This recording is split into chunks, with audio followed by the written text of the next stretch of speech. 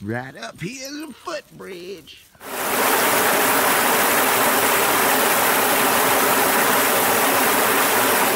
What is up, ladies and gentle pigs? We are out here in the Roaring Creek Forest, just hiking along on the first backcountry trail. It's about a mile in, and then you see a sign that says footbridge, and then you go out in the woods, really. Get off the bike trail. So we're just hiking along. We're going to talk about our clothing that we used for the end of the Sipsey Wilderness ultralight backpacking hiking adventure. Sound like a good plan? Oh yeah, you know it does. We're going to shut down this little bridge and we're going to talk about how so oh, you like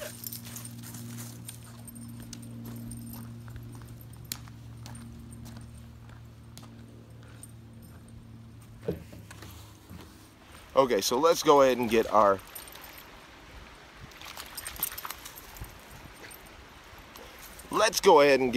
sleeping clothes out of the way. So we had this Under Armour polyester blend heat gear shirt, an extra large. I got it in loose fit, very comfortable, really enjoyed it. And then I got these heat gear workout shorts. Now these heat gear workout shorts, I really like them. They're in medium. These things were awesome. They were really comfortable, really soft, kept me cool in the Sipsey. Now those two are my favorite sleeping outfits that I figured out how to wear in camp. They're real airy, real good at moisture wicking, so I dried out really well in the tent. And I normally had to hop in the tent after we set it up, throw that on, grab all my other gear, hang it up on the Zinget line, and let it dry overnight. If it was raining, which it wasn't on this trip, but if it is raining, then I normally take my stinky hiking gear and I'll slide it between the walls of our tent, between the bug netting and the rain fly. Okay, now let's go over my worn clothing. Now I only took one set. I thought about taking 2 sets, and I changed my mind. I went back and forth, and I finally settled on a single set. Now start with my base layer. Okay, we had these. Man, they're bright, aren't they? This is the Under Armour 8-inch heat gear boxers. These ride up a bit. I'm probably going to get the no ride up 12-inchers, but they did their job. And what was amazing is after wearing them for 2 or 3 days, they didn't really have much of a smell. It was just a little bit of swampiness, but not too bad. Next, as far as base layers go, where is it? Where is it? There it is. Alright, I consider this part of my base layer. And some people may not agree, but these are Dirty Girl gaiters. And they just slip over your leg, hooks on your shoestrings, and Velcros to your shoe. Worked awesomely. I absolutely loved them. I'm wearing a pair now. I got these, obviously American flag design. In the last part of my base layer, for summer, or for Alabama, it'd be pretty much 3 season. These socks. Now these are insanely thin socks, and they're darn tough. But see, you can see through them, and they are actual darn tough socks. Bought these because they got some great reviews, being worn with trail runners for running.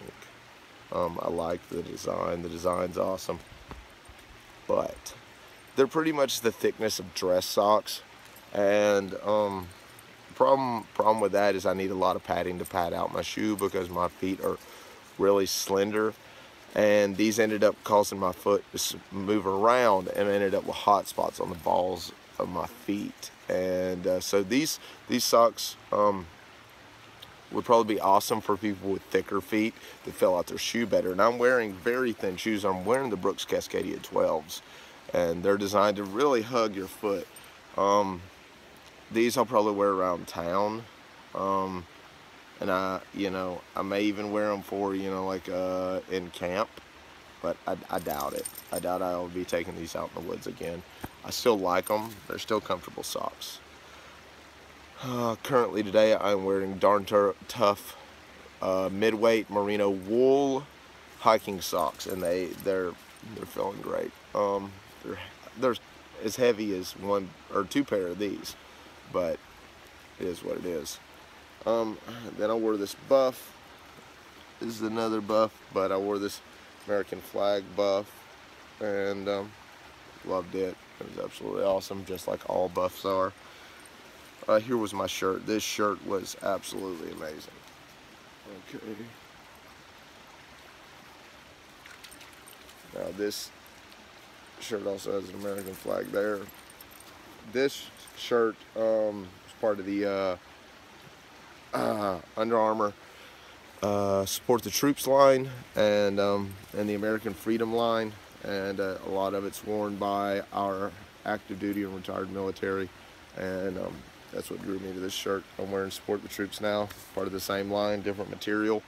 This is a softer brushed polyester blend, while this is a shiny, very insanely quick drying, very thin shirt. It's not the warmest shirt. It wouldn't be my go-to layer for hiking because it doesn't really have any warmth, but this shirt was amazing. I wore it for 4 days straight. Only dipped it in water once to get the sweat stains off, so I didn't get itchy on my chest. And we went to town with this thing on, and I went to town, and they could not smell me. I kept apologizing for the smell, and they were like, "What smell?" I don't smell you. We went to get beer. We went to get just different things. We went into a nice hotel, and nobody could smell us. And it was pretty amazing. So, Under Armour heat gear. This stuff is awesome. Now, the last piece, and these things, they're the only I would say non-standard hiking clothes that I own, that I hike in routinely, and these are the Columbia PFG Performance Fishing Gears shorts. They're the Omni Shade, which means they have sun protection.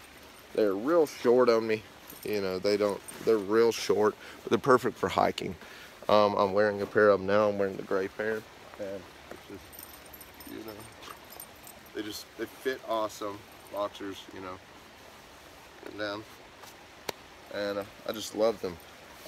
I will say that they're not real warm shorts, but they do kind of absorb the sunlight, and so the shorts kind of stay warm when you're sitting in the sun.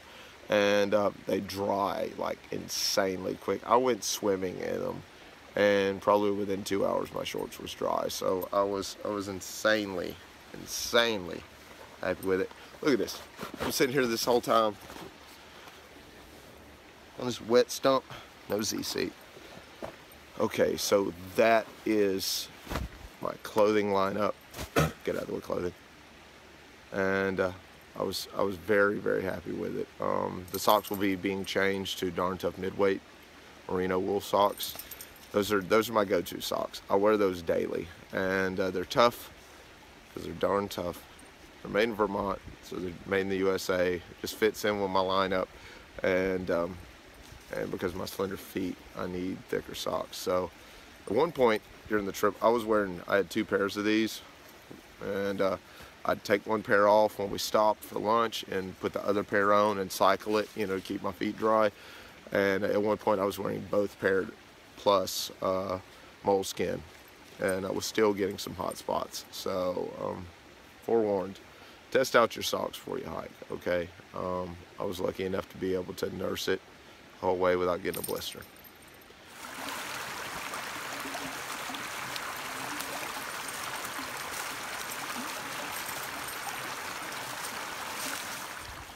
Now, if you have any questions about any of the gear you have seen in this video or any of my other videos, please comment down below, and I will make sure to get back to you and answer all your questions. Okie dokie?